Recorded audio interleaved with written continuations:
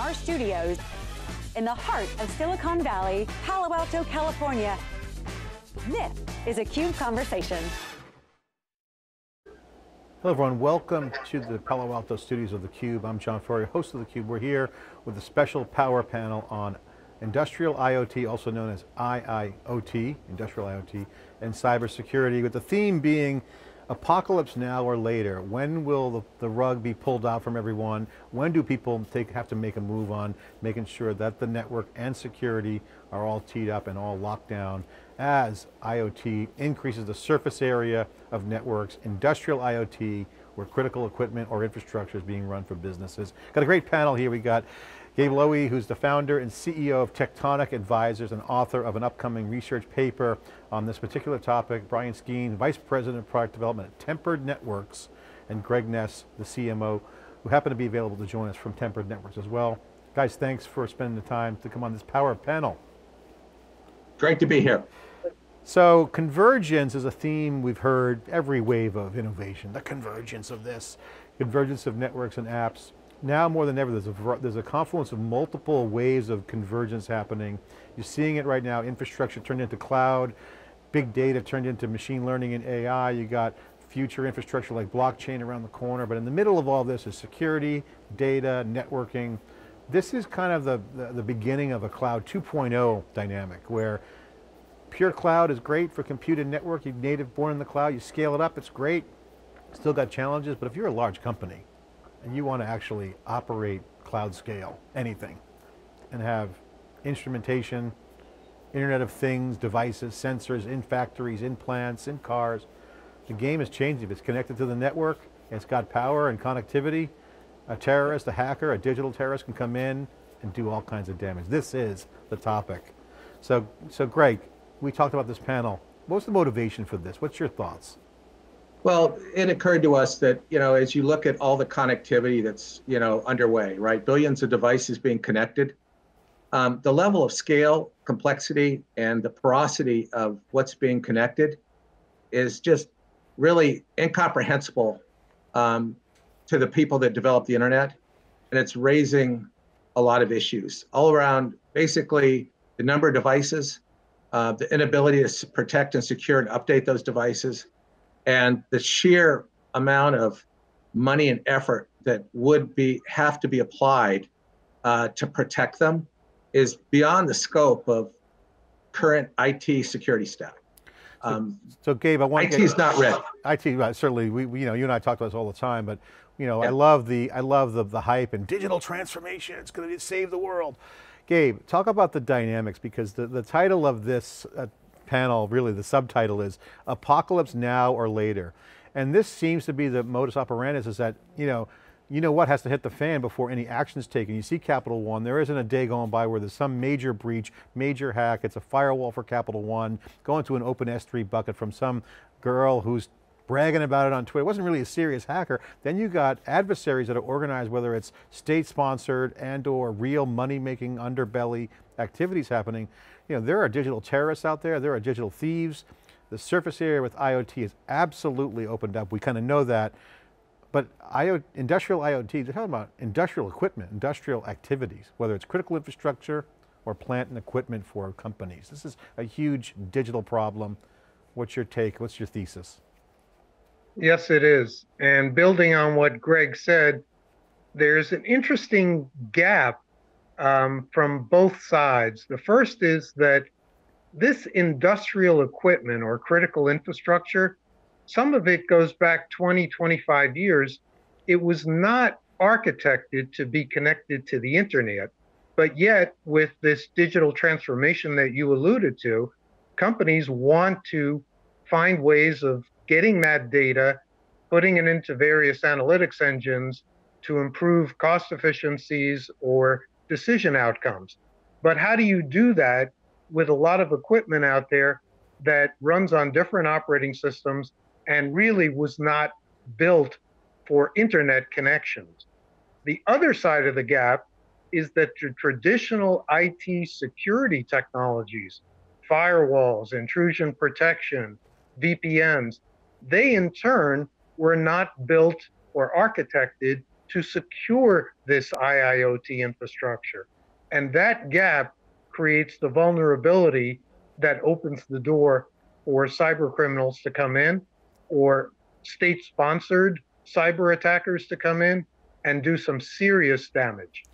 Bryan, I want you to weigh in here. You're a network guy, you've been around the block, you've seen the networks evolve. I mean, the primitives were clear. The building blocks of the internet were, the DNS ran, most of it, that's most of what the internet right now, whether you're talking about from a marketing to routing, it's all DNS based, there's IP addresses as well under that. So you got the IP address, you got DNS. What else is there? What can be done? Why isn't these problems being solved by traditional firewalls and traditional players out there?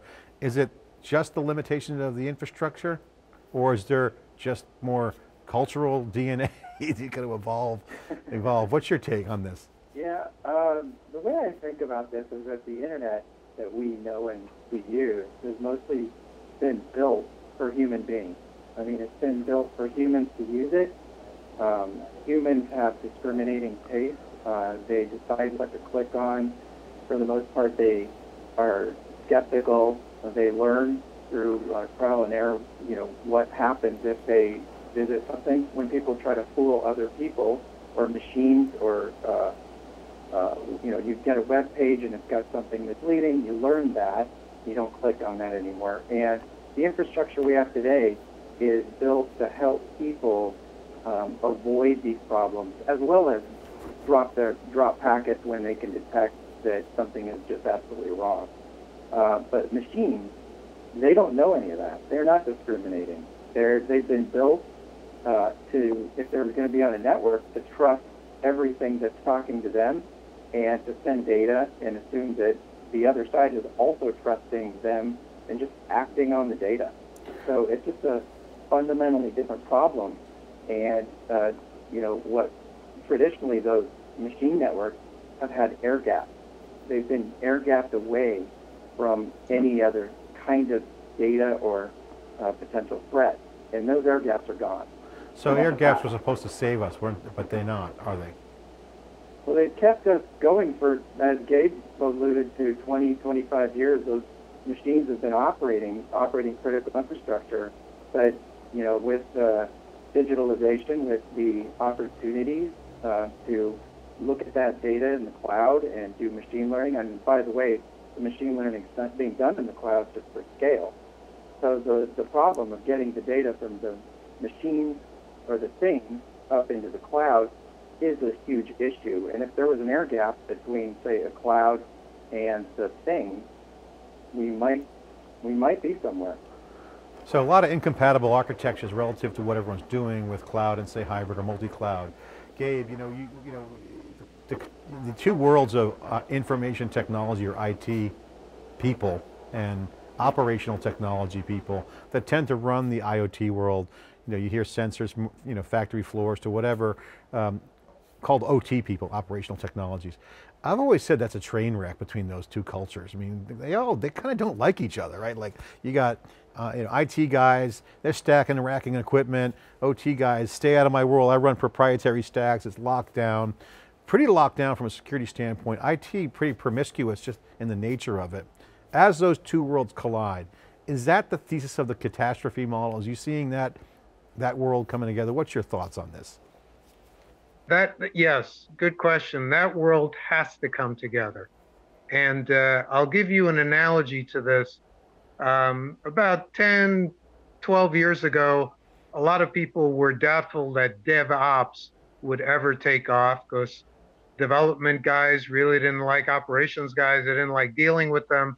Here we are 10 years or so later, and everyone's pretty much adopted it, and they're seeing the benefits of it. This OT-IT convergence takes it to a much higher level because the stakes are so much higher, because a cyber attack can cause catastrophic damage. And as a result, these two teams are not only going to have to work together in harmony, but they're going to have to learn each other's stacks. In the case of the OT guys, it's the traditional OSI networking stack for IP networks. And for the IT guys, they're going to have to learn the Purdue model, which is the model that's principally used in architecting these OT systems. And unless these two teams do work together, the vulnerabilities and probabilities for a catastrophic event increase significantly. That's a great example. DevOps was poo-pooed on early on. I mean, Greg, we were back in 2008 riffing on this. Now it's mainstream. Agility's come from it, the lean startup, all kinds of cool things people are talking about. We love cloud, great. Now when you bring the OT world together and IT world together, Gabe, what is the benefit? What's the key ethos around operating technology and IT guys coming in? Because DevOps was simply abstract away the complexity so developers don't have to do configuration and management, all that provisioning stuff, and still have the reliability. They called it infrastructure as code. So DevOps was infrastructure as code. What's the ethos of the two worlds coming together on IT and OT? I think the ethos is at a very high level, it's risk management. Because the stakes are so high, that the types of losses that can be incurred, you mentioned Capital One at the top of the program. Yes, those are financial losses, but imagine if the losses resulted in thousands or tens of thousands of people getting infected or perhaps dying. So the need for these two teams to work together is absolutely critical. And so I'd say the key strategic approach to this, both from the IT and the OT side, is to go into it, into strategy or cyber strategy with the premise that the company has already been compromised. And so that starts to get your thinking away from legacy types of technologies that were not architected to prevent these new threats or defend against them. And now these teams have to start working together from a totally different standpoint to try and prevent the risks of those catastrophic losses. Greg, I want to get your thoughts. You've been in the IT business for a long time. You've been a major player in it, historian as well as us in IT. What do you see this contrast between the two cultures of IT and OT? Because you got to lock down these networks. You got to have the teamwork between the two, because the surface area with IoT and industrial IoT is so massive. It's so complicated, yet it's an opportunity. At the same time, it's an exposure. I mean, just people working at home in IT. I mean, the home is a great place to target people, because all you got to do is get that light bulb from Ness and you're at a fully threaded processor. You can build malware and get all the passwords and the person working at home. So again, from home to industrial, where does IT even have the chops to get there?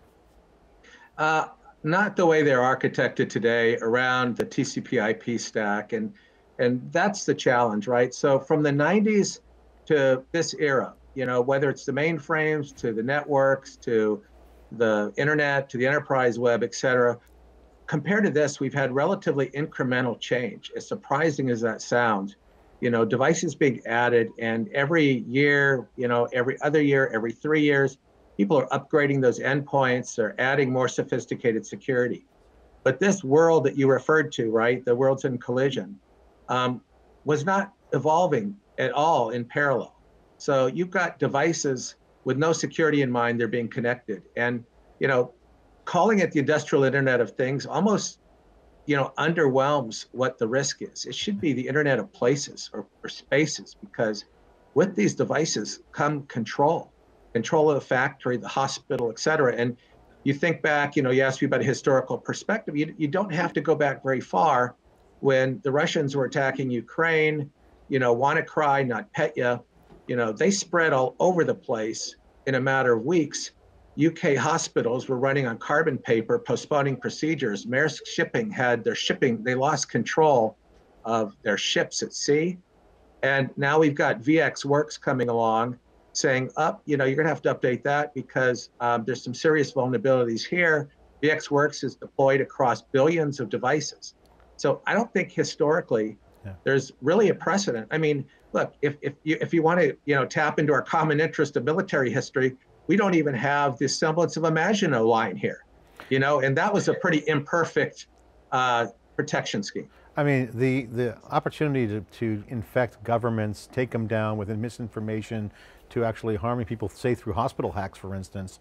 People lives are at danger, and there's also other threats. I mean, you mentioned, places, devices. It takes one device to be penetrated, at home or at work.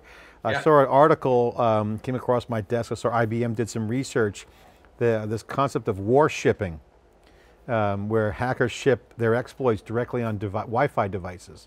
So people, get these devices, hey, free, Nest light bulb or whatever's going on. They install it in their home. Oh, I got free Wi-Fi router. It's got built-in malware. It's just got Wi-Fi connectivity. So again, the exploits are getting more complicated. Bryan, the network has to be smart. At the end of the day, this Cloud 2.0 theme is beyond compute and storage. Networking and security are two underdeveloped areas that need to evolve very quickly to solve these problems. What's your take on this? Well, my take on that is that our approach is that the network has to be so smart that it can watch everything and understand what's good and bad, then we're doomed.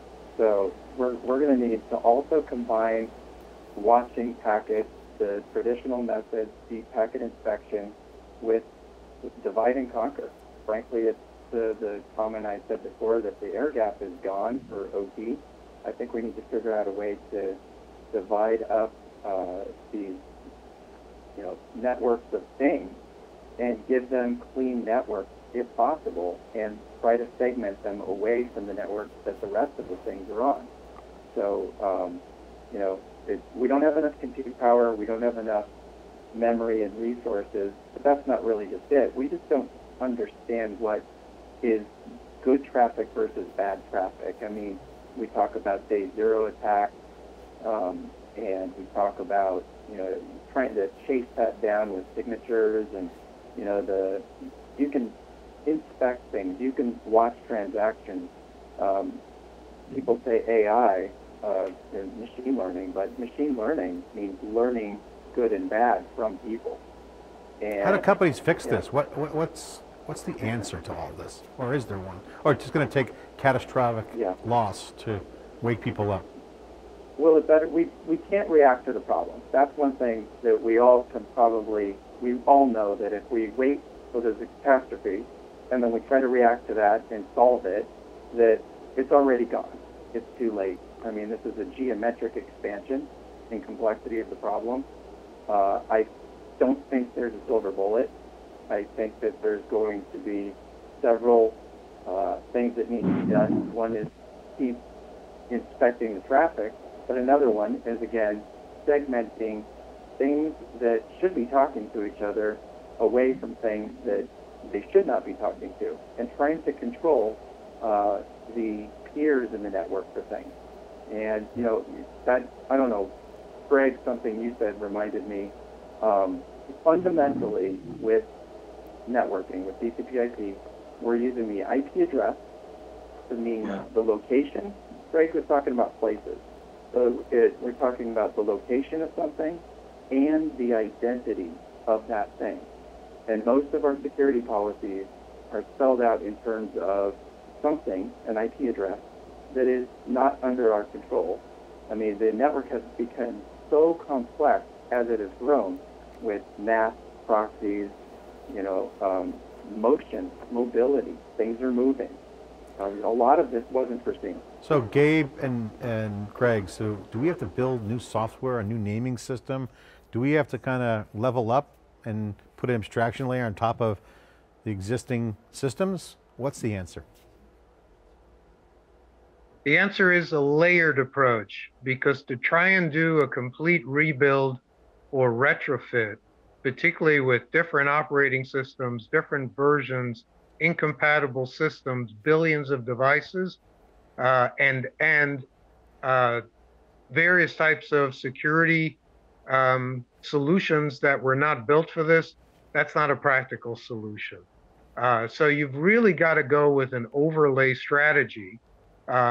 People are always going to be the vulnerability. They'll fall for phishing attacks. That's why the strategy is that we're already compromised. So if the attacker is already in our network, how do we contain them from doing serious damage? So one strategy for this is microsegmentation.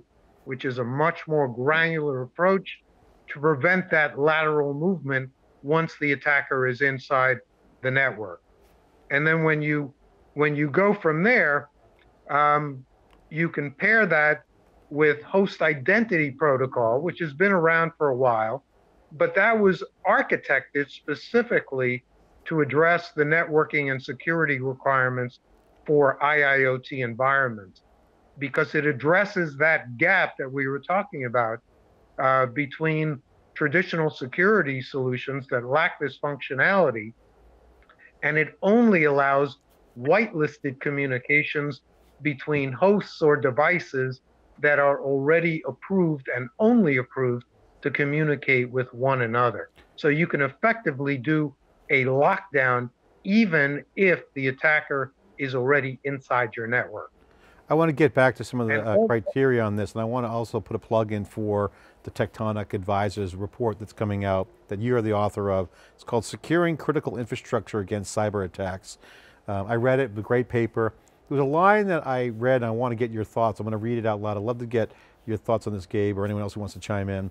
It says, industrial IoT cybersecurity is beyond the scope of traditional firewall and VPN solutions, which struggle to keep up with the scale and variety of modern attacks. What do you mean by that? Give an example, describe, tell me what you mean by that sentence, and what examples can you give? Well, I'd say the most important thing is that firewalls were initially built to protect what we call north-south traffic. In other words, traffic that's coming in from the internet into the organization and back out. But now with network expansion, cloud adoption, and more devices, industrial devices being connected, these firewalls cannot defend against that. They simply were not architected for it. They cannot scale to those proportions. And even if you're using software-only versions, those aren't effective either because they do not protect against east-west, or in other words, lateral traffic. So if you're an organization moving IIoT data from your OT systems across your network into IP analytics systems or software, that's lateral movement. Your firewall is a traditional firewall, just not going to be able to handle that and protect against it. So in simple terms, we need a new overlay, not to say that firewalls are going away anytime soon. They can still protect north-south traffic, but we need a new type of overlay that can protect this type of traffic. Microsegmentation is the strategy to do that, and using host identity protocol or HIP protocol is what fills that gap that the traditional security tools were not designed to protect against. Greg, I want you to weigh in on this because you're in this business now, but you know the IT world. The criticality of what he just said is super critical to the nature of business, the catastrophic examples there. But IT does not move that fast. You know IT. IT is like molasses. I mean, they move slow. What is going to light a fire under IT to get them to be sensitive? I mean, obviously it's pretty obvious. Can they get there? Do they have to restructure? What has to happen in the IT world? Because it is a catastrophic end game here if they don't nail down this traffic protection. Well, part of it is education, because we've seen wave and wave of incremental innovation in the network. And, when it happened, it seemed so big, and, it was such a big, it produced huge market cap growth with a lot of companies, play this guessing game of, who is really connecting to the network. And it's evolved, kind of gradually relative to this big leap we have ahead of us. And IT is going to have to become aware that IIoT is a fundamentally different problem and challenge to solve. And it's going to require new thinking, new purpose-built, like Gabe said, approaches. Anything like the traditional firewall segmentation is just not going to address, what we talked about, right? The scale issues, the resilience, right? So some of these devices, you don't want them off for 1 or 2% of the time. And the implications of them, it's much more serious. So Yeah. I think that, more types of, attacks are inevitable, and they're going to be even more catastrophic. And you were all aware that Not Petch and WannaCry, raised a lot of eyebrows just for how quick it spread and the damage it caused. And we've just seen VxWorks vulnerabilities being announced. Yeah, So worms it's are a still matter of popular. time, Worms are and still we need popular. to prepare now. Malware, What's worms. that? Malware and worms are still popular. Yeah. It's a problem. Well, guys, thanks so much for spending the time in this panel. I'll give you the final word here. You guys share what you think is going to happen over the next 24 months, 12 months. Is it going to take catastrophic failure? What's going to happen in your mind? What's going to end up being the trajectory of the next, say, year? Gabe? Well, unfortunately, sometimes it might take a catastrophic event to get things moving. Hopefully not. But I think there's growing recognition as IIoT is growing that they need new ways to secure this movement of data between OT and IT. And in order to facilitate that securing of data, you're going to have that OT and IT convergence occur, because the risk, as you sort of alluded to earlier, John, we hear in the headlines about massive data breaches and all this data that's stolen. But the risk in IIoT is not only the exfiltration of the data. The risk is that the attacker has the capacity to take over the infrastructure. And if that happens in a hospital, if it happens with a water treatment facility or a government type of defense installation, the outcomes can be disastrous. So the first thing that has to happen is OT-IT convergence. Second, they have to start thinking strategically from a standpoint that they have already been breached. And so that changes their viewpoint about the technologies that they have to deploy and where they have to move to efficiently get to what I call the ITIs. And that's you still need the availability. You've got to have visibility into this traffic. You need reliability of this network.